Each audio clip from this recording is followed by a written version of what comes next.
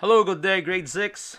Welcome to our e-learning for this week, week 1 from March 22 to 26, 2020. I am Mr. Johnson. I hope you are safe. Now, for today, Sunday, we're going to start our first lesson for distance learning. And our lesson is Lesson 17, The Emperor's Silent Army. Now, I want you to pause this video to prepare the following materials. So I want you to bring your journey's book, and I want you to go to this YouTube link, Socrative, Class Dojo, and of course your reading notebook. So prepare everything that we've been using before in our classroom. So if you are prepared, let's continue. So there are 3 things to do for this week. Number 1, I want you to finish watching this video. If you're watching this video right now, you are on the right track. Next, number 2, I want you to download and answer the attached activity in this class, in the Class Dojo. So I attach an activity there, a Word document that you can actually answer. So this is optional. So after you downloaded it, you can answer it. You practice this activity to prepare for the quiz. So there will be a quiz every Wednesday. It will be in Socrative. There will be an app. I'll be explaining it later to you. So if you want, you can answer the file, and you can send this file with your name on it, into my email, johnsontordiel.americanacademy@gmail.com. You can send it. You can send also your pictures, your videos that you are doing this activity. Again, sending it back to me is actually optional, but I will be very glad if you send me back some evidence that you are learning at home, hopefully. And finally, number 3, this is a required activity. You're going to Socrative, and you're going to download this app in your laptop or in your cell phones. So after downloading this and installing it, you can actually answer some activities there. So you can open up the Socrative app, and you're going to type AAS grade 6, all capital letters, capitalized, in the room name. So there will be a room name in the Socrative, and you're going to type this in, and you will be waiting for the activity, and it will be launched on Wednesday. So every Wednesday, English activity. So you're going to answer the quiz or activity on this day, and maybe from 8 to 1 p.m. So again, remember, YouTube, Class Dojo file, and then Socrative. So if you understand that, you can continue. If you don't understand it, again, you can pause this video and then read all these details in front of you right now. So let's continue. Our topic for week 1, the following: vocabulary and reading. So you're going to learn about vocabulary today and reading. So today, Sunday, you're going to study vocabulary words and read the story. And on Wednesday, you're going to answer the practice activity and the Socrative quiz. Next, these are our learning objectives for today. You're going to acquire and use vocabulary. You're going to refer use of vocabulary from digital and printed resources. Next, you're going to read on level with purpose and understanding. And finally, you're going to read fluently and accurately. So these are our goals for today's lesson. Next, so these are the vocabulary words. You can find these vocabulary words in Journey's page 488 to 489. So you can get your book right now, open it up, and open 488 to 489. So you can actually read after me. So number 1, archaeologist. Archaeologist. Number 2, replicas. Replicas. Number 3, lustrous. Lustrous. Number 4, elaborate. Elaborate. Number 5, excavate. Excavate. Number 6, distinct. Distinct. Number 7, dignify. Dignify. Number 8, mythical. Mythical. Number 9, temperaments. Temperaments. And number 10, proceed. Proceed. So these are our 10 vocabulary words for today's lesson. So let's continue. So I want you to watch this audiobook presentation for today, And while you're watching, I want you to listen carefully, read accurately, and finally, I want you to practice thoroughly. So you're going to, if you don't understand a thing or maybe a word in the audiobook, you can repeat it. Make the video slower. So I think you know that. So we can start the video right now, this audiobook. So I'm going to click this in 3, 2, 1. Lesson 17. Language Detective. Talk about the writer's words. Adjectives are words that describe a noun or a pronoun. Work with a partner. Find the 5 blue vocabulary words that are used as adjectives. What are your clues? Use the adjectives in new sentences. Vocabulary and context. 1. Archaeologists. Archaeologists are scientists who study items left behind by cultures from the past. 2. Replicas. Replicas, or copies, have been made of ancient Chinese pottery and statues. 3. Lustrous. Chinese royalty wore lustrous silk robes. The material seemed to shine or gleam. 4. Elaborate. The Great Wall of China was an elaborate building project. It involved a great deal of careful detail. Study each context card. Use a dictionary to confirm the meanings of these words. 5. Excavate.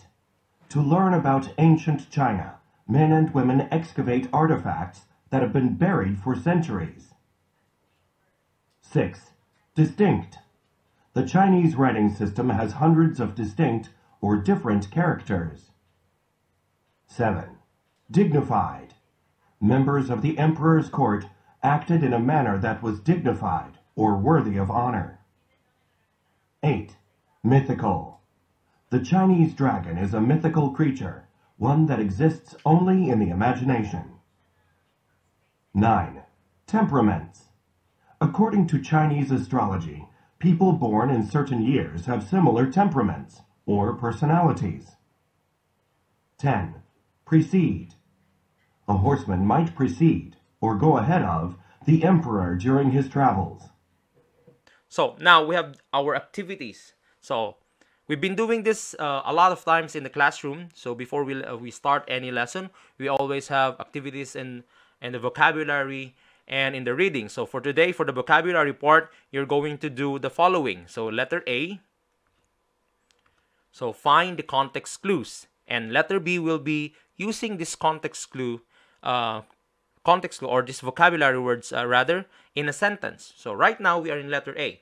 So find the context clues. So as you can see in your book in page 488, you can see here the archaeologists and number 2 replicas.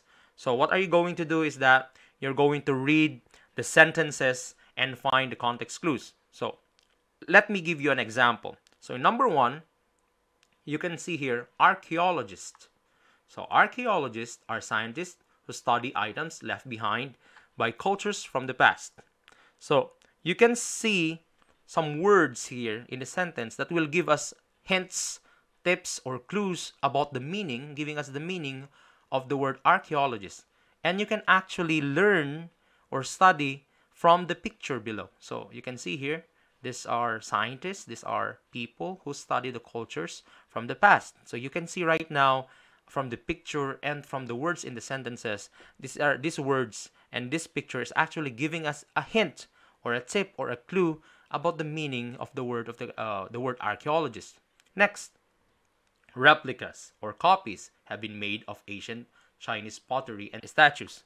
So here, a wooden horse, and this is actually a copy or a replica. So this picture and this word will give us the meaning of the word replicas. So I think you know the answer now. So you can see here the context clues for number 1 and 2, archaeologists. These are scientists. So if you hear the word scientists, you know that these are people who are studying. And these scientists are people studying about the cultures of the past. So that's it. This is the meaning of the word. And number 2, we have replicas. It's obviously here replicas or copies. So I told you before, the word or means, if you see the word or, it means this is somewhat like giving us inspiration, or giving us the other idea, other word for the word replicas, copies. So right now, that's how to find context clues. So for your activity at home, you're going to find the other context clues. All right, you're going to find other context clues from number 3 to number 10, because we are done with number 1 and number 2.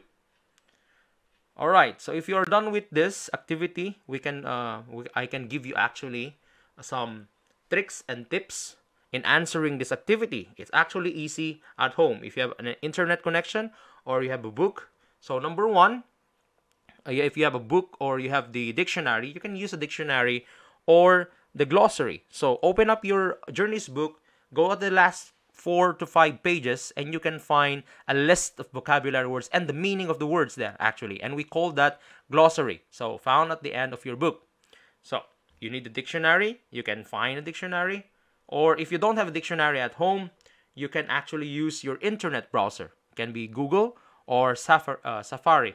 So here you can click Google, and then you type the word there, and then it can actually give you the meaning. It can give you a lot of examples, a lot of sentences with the word in it. So here I can show you an example. So this is a link, www.dictionary.com/browse/Google. So I'm going to click it right now, and I can show you an example of this, what I'm talking about. So I'm clicking it. So it will open up for you. So here you can type at the top the word that you're looking for, like replicas. All right. So this is it right now. There's the meaning here, number 1 and number 2. You can actually learn how to pronounce it properly also by clicking this icon here. Replica. All right, that's it. So let's close this up, and that's it. We can continue to letter B. For letter B, we have use each vocabulary word in a sentence. So you're going to write each vocabulary in a sentence. You know this. We've been doing this before in our class. All right. So for example, here I use archaeologists in a sentence. So people who study about the cultures of the past are called archaeologists. So it's actually easy if you know the meaning of the word. Next, the same word again that I said, replicas. There are many replicas of ancient bases in the new museum. So here, I made use of the word replica in a sentence. Replicas in a sentence. So as you can see right now, number 1 and number 2, they are answered. You can answer it actually on your own right now. So here, where do you answer? Where can you answer? All right. So I have a practice activity ready for you. You can download it and in your Class Dojo account or from the class story of your parents. All right. So here, this is the sample of the attached file. So you're going to open up your file, and you can find this file actually there. So here it is. I'm going to show you. So this is the activity. You can type your name here if you want to send it back to me, or you can print it and answer at home, and someone will take your picture and then send it back to me in my email. All right. So here you can find this question. Should be question number 1. Write the definition and use vocabulary word in a sentence. See, here you can write the context clue in the first line and the definition of the word, and in the second line you can write a sentence using that vocabulary. So it's actually 1 to 10, and there will be other examples here. You can answer it. This is a practice. It's better for you to practice before taking the quiz on Wednesday. So I'm giving you a practice paper here. It's so important. All right. And also, that's it. Next, let's save that. All right. So we're done with the vocabulary activity, and you can start answering right now. You can pause this video, start answering, then you can continue this video. All right, let's continue our lesson. So we are now in the reading time. So I want you to get your book. All right, and then I want you to open it up and read pages 492 to 505. If you are a good reader, a fast reader, and you can do it on your own independently, that's great. All right, you can pause this video right now and read on your own right now. However, if if you have if you're struggling in reading this very long text, you can watch the audiobook I prepared for you. So now, as you read, look for the main problem, the setting, the characters, and the plot. So we've been doing this 100 times in our class before, looking for the main problem, the setting, characters, and plot. You know what to do. And again, you're going to answer the question in the activity paper. So once you're done reading, you are going to open up your paper, the downloaded part, and then go to page, let's see, page 5 maybe, or page, yeah. It's in page 4, here, reading literature comprehension. You can start answering this. If you want to answer and send it back to me, if this is your answer, you can highlight it, all right? If this is your answer in number 2, you can highlight it, all right? So that's it. And you can, there's a lot of questions here that you need to practice answering. And this is the most important part. Question number 2, you're going to write everything here. And I'm not going to see you answering this, but it's so important for you to answer this, because some of the questions here in this paper, in this practice activity, let's say 60% of the questions here will be repeated in your quiz. So it will be very, very great if you practice this. Like, think that this paper is actually what we call a revision paper for the quiz on Wednesday, all right? So the quiz will be about 20 to 30 points, and some of the questions will be from here in this paper. So I think you know what to do. All right, let's close it up. All right, so for students who need some help in the reading, I prepared here an audiobook for you. So it will be an audiobook. You can follow it. So you can read with the audiobook. I'm going to click this picture right now, and it will go directly to the audiobook. So you can follow the instructions over there. You can pause the video. If you don't understand a word, you can go to Google again, type the word, and it will give you the meaning.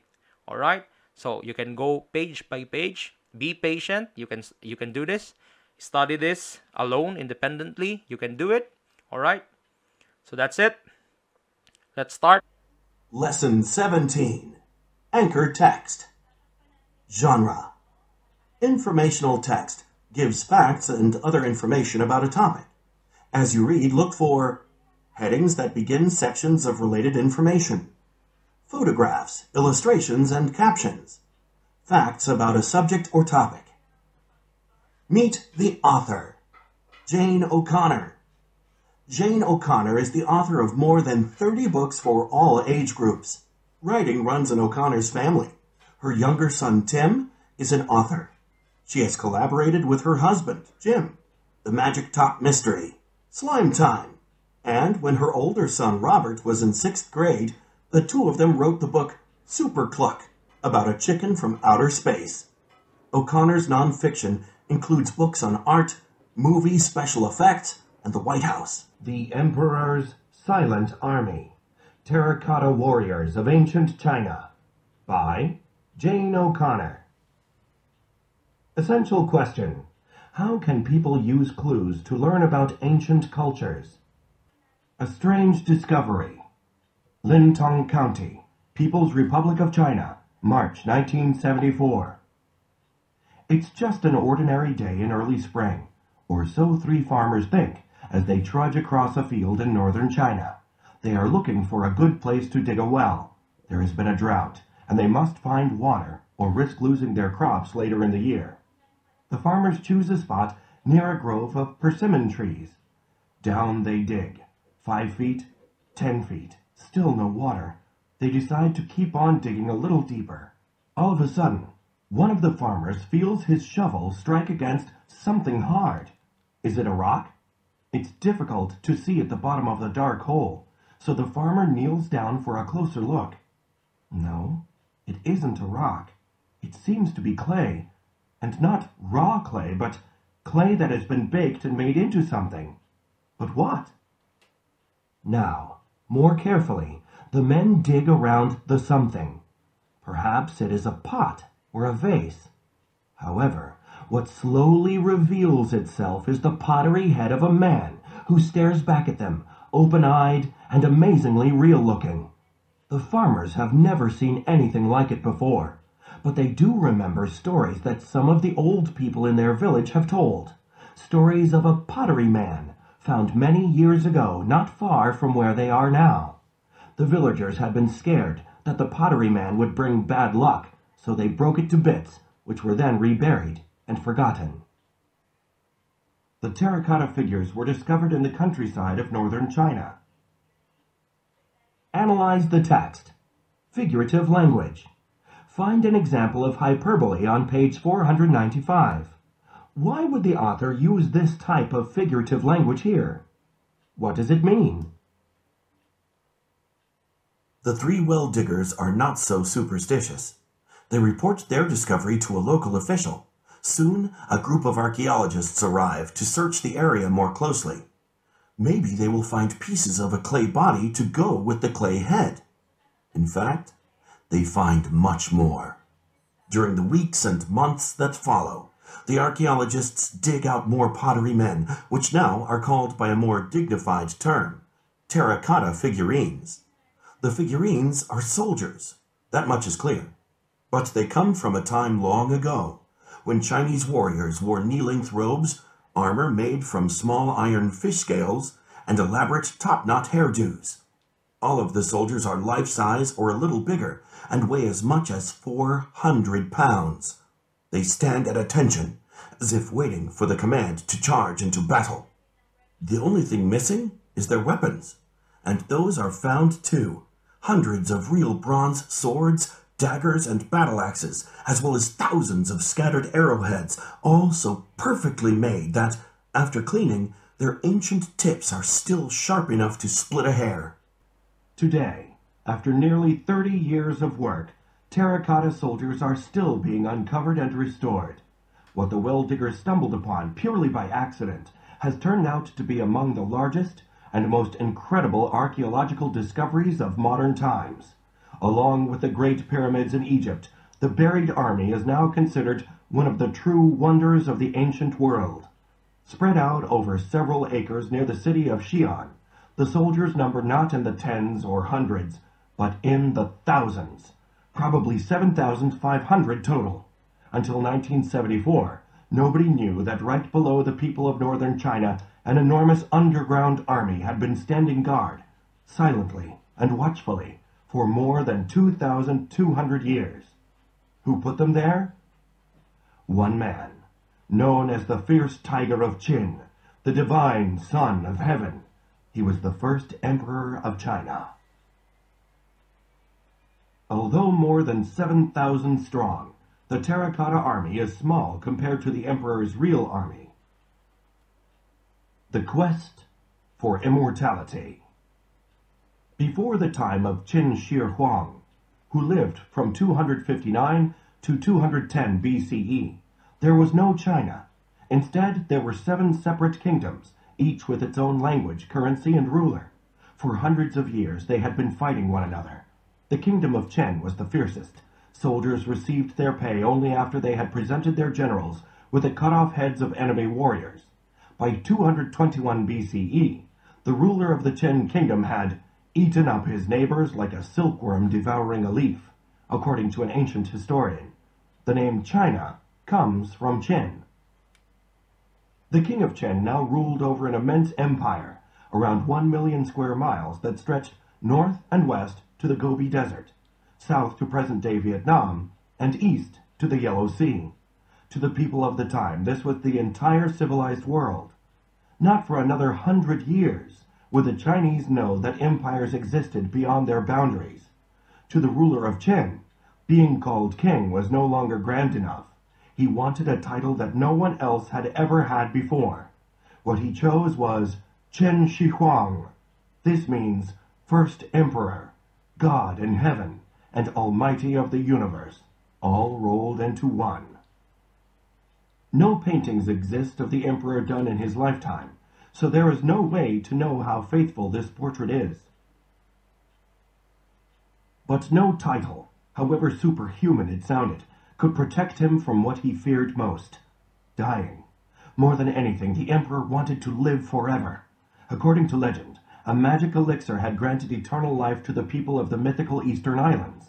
Over the years, the emperor sent expeditions out to sea in search of the islands and the magic potion, but each time they came back empty-handed.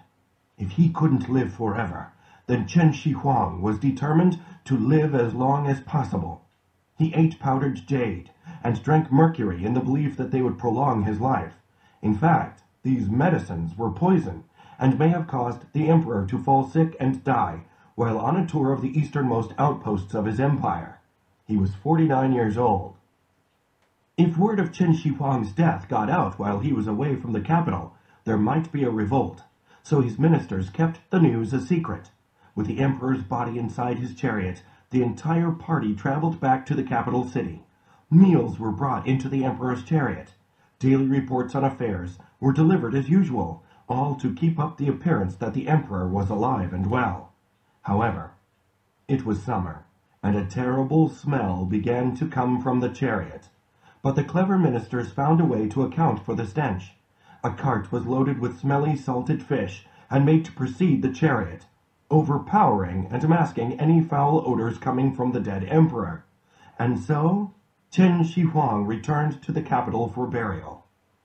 The tomb of Chen Shi Huang had been under construction for more than 30 years.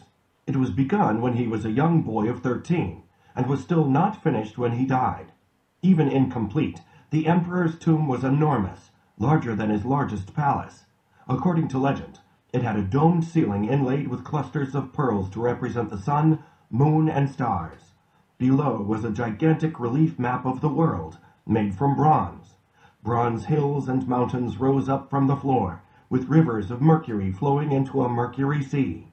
Along the banks of the rivers were models of the emperor's palaces and cities, all exact replicas of the real ones. In ancient times, the Chinese believed that life after death was not so very different from life on earth. The soul of a dead person could continue to enjoy all the pleasures of everyday life. So people who were rich enough constructed elaborate underground tombs filled with silk robes, jewelry with precious stones, furniture, games, boats, chariots, everything the dead person could possibly need or want. Chen Shi Huang knew that grave robbers would try their best to loot the treasures in the tomb, so he had machines put inside the tomb that produced the rumble of thunder to scare off intruders, and mechanical crossbows at the entrance were set to fire arrows automatically should anyone dare trespass. The emperor also made certain that the workers who carried his coffin to its final resting place never revealed its exact whereabouts. As the men worked their way back through the tunnels to the tomb's entrance, a stone door came crashing down, and they were left to die, sealed inside the tomb along with the body of the emperor. Even all these measures, however, were not enough to satisfy the emperor, and so, less than a mile from the tomb, in underground trenches, the terracotta warriors were stationed. Just as flesh and blood troops had protected him during his lifetime, the terracotta troops were there to protect their ruler against any enemy for all eternity. The Faces of Ancient China. About 2,000 soldiers have been unearthed, yet amazingly, so far, no two are the same. The army includes men of all different ages, from different parts of China, with different temperaments. A young soldier looks both excited and nervous. An older officer, perhaps a veteran of many wars, appears tired, resigned.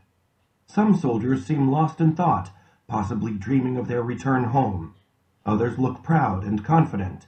Although from a distance the figures appear almost identical, like giant-sized toy soldiers, each is a distinct work of art.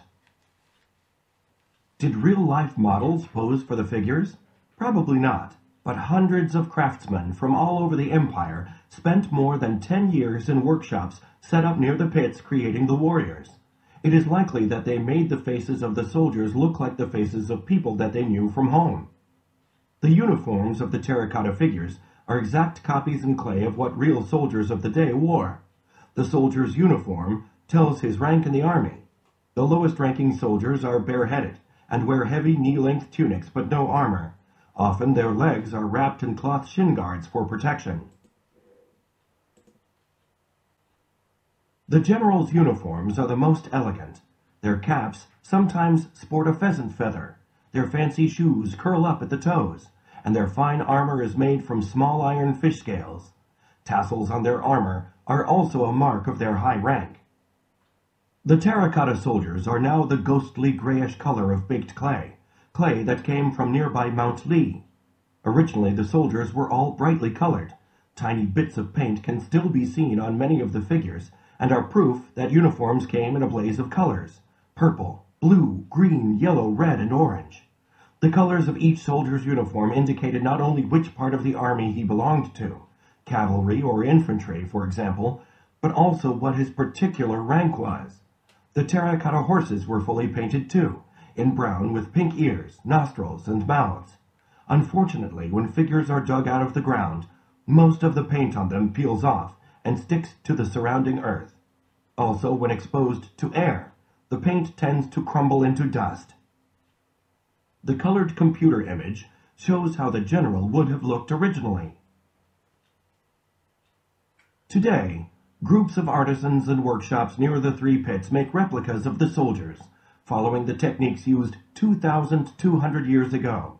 Their work helps archaeologists learn more about how the original figures were created.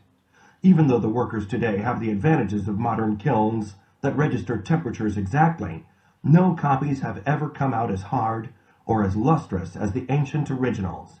The workers of today are also not under the same kind of pressure as the emperor's potters. If they made a mistake, they were killed. Who were the potters who made the original soldiers? For the most part, they have remained anonymous. In ancient times, being a craftsman was considered lowly work. However, some soldiers are signed, probably by the master potter in charge of a workshop. The signature is like a stamp of approval, a sign of quality control. Of course, the creators of the terracotta warriors never intended their work to be seen by anyone other than the emperor. That is a strange notion for 21st century minds to accept. Artists today want their work to be seen, enjoyed, admired. But as soon as the emperor's army was completed, it was buried. Pits were dug 20 feet deep. Green-tiled floors were laid down. Dirt walls were constructed, creating tunnels in which the soldiers and horses and chariots were placed. A wooden roof was built overhead, and then 10 feet of dirt was shoveled on top of the army. It was supposed to remain undisturbed for all eternity, but it did not turn out that way. How surprised the tin sculptors would be by the crowds of people from all over the world who come to see their creations. Inside the Emperor's tomb. What exactly is the terracotta army guarding so steadfastly? What besides the body of the dead emperor is inside the tomb? The answer is that nobody knows, and the government of China has no plans to excavate and find out. In ancient China, it was the custom to build a natural-looking hill on top of a person's tomb. The more important a person was, the bigger the hill. Thousands of years of harsh weather have worn down the emperor's mound. Originally, it was 400 feet high, almost as high as the biggest of the 3 great pyramids in Egypt. Like the ancient Egyptians, the ancient Chinese believed that the body of a dead person should be preserved as a home for the soul. However, the Chinese did not make a person's body into a mummy. They believed that jade had magic powers, among them the ability to keep a dead body from decaying.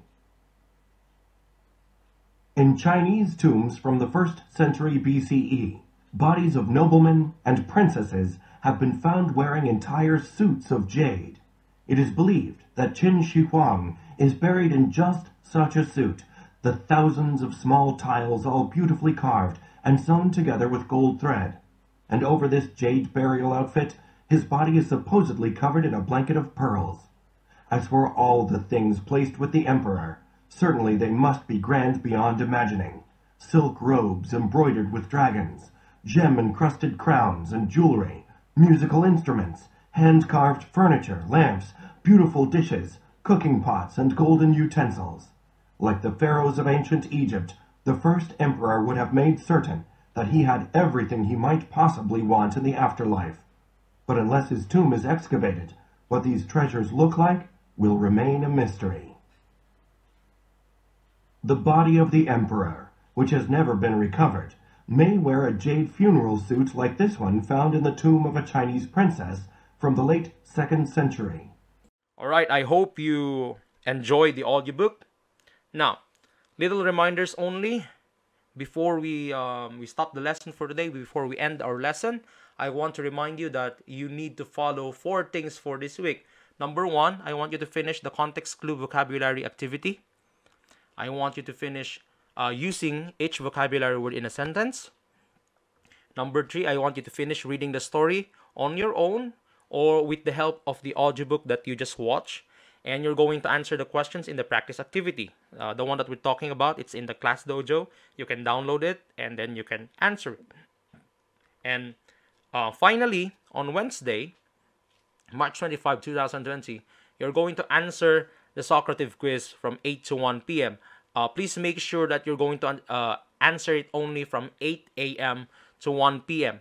This is so important because before 1, after 1, I'm going to close the activity, and you cannot enter anything. So it's so important that you can do it. You should do it this as early as possible. So from 8 to 1. All right, you can do it from 10. You can do it from 12, but it will take you time. It will take you about 20 minutes in answering it. All right, so you need to be prepared. So that's our reminders for today. Thanks for watching.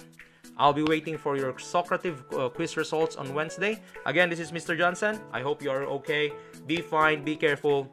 Thank you, and God bless.